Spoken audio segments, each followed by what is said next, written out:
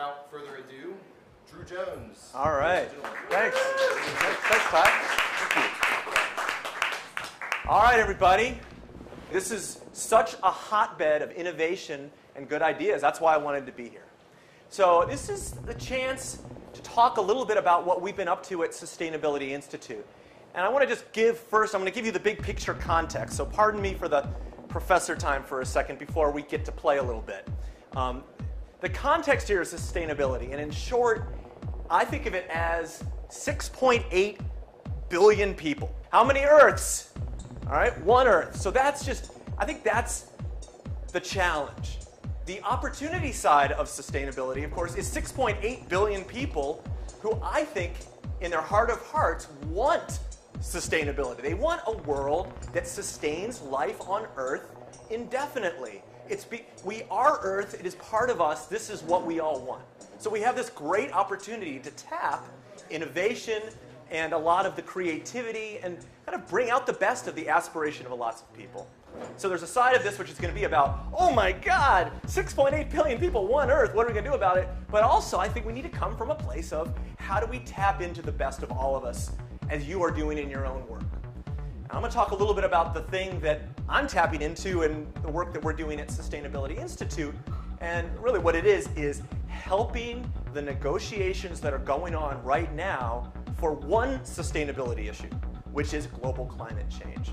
We have a simulator that the U.S. State Department, the folks who are the special envoys who are going to Copenhagen, Jonathan Pershing and Todd Stern were the people who were appointed to do it. They're using the model that's on the computer right here in order to help them set the U.S. position and negotiate in Copenhagen in December of this year. So I'll say a little bit about where I'm coming from. I'm part of Sustainability Institute. We're a 10-person not-for-profit organization. The main approach that we use is just learning. And when I say learning, I mean how can we accelerate our ability to respond to the changes that we see. When I say we need to invest in our capacity for learning, I mean faster response, getting ourselves together to do something about it. And when I say learning, I mean building the capacity to take effective action. The way that we go about this approach of learning is really we're focusing on using simulation models. And the reason we're doing that is climate change is being driven by decisions that were made a long time ago and play out over the next century in ways that our brains just don't handle really well. We need tools to help us play out how these complex systems are going to work. So we use simulators. So the models you're about to see, we publish the equations for anybody to adapt. We publish the interface so that any of you guys who are web developers could make your own interface. And we publish them online so that they can be translated into different languages. So I'm going to show you some of those simulators. So this is a mathematical model which is going to play out for us different scenarios for what we do to address climate change. On the left here are three different parts of the world. The blue line is the richest countries in the world: United States, European Union, Japan, South Korea, Australia, Canada, Russia.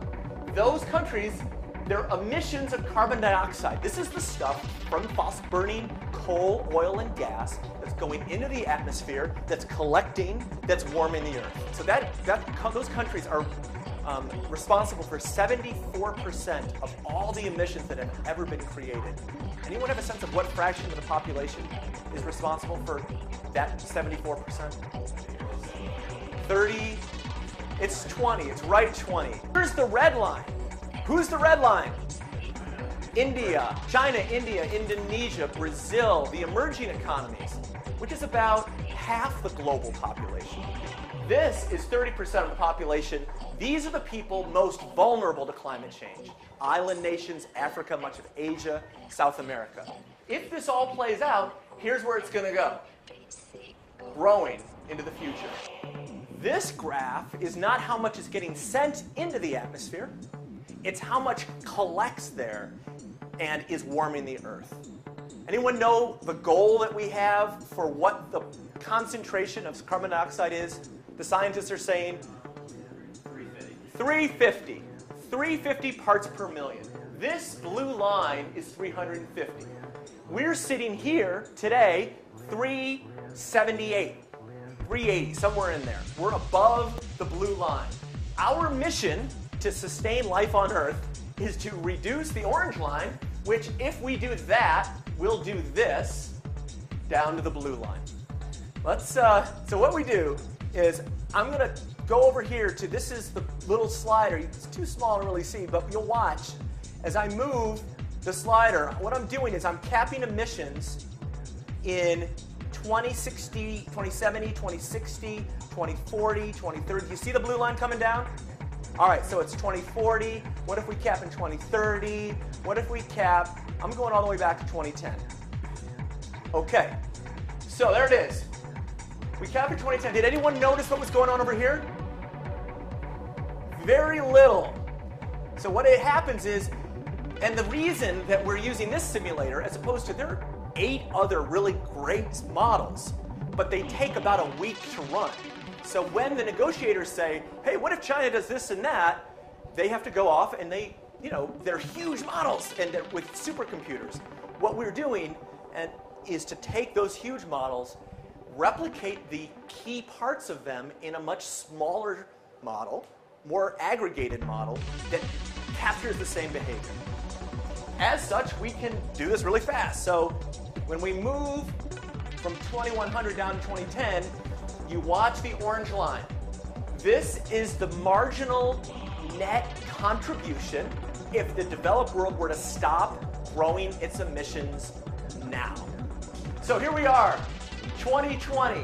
It grows till 2020, then it's flat, and then we're aiding at about 650 parts per million if we cap then. Let's do the same thing with these developed world. What's actually happening?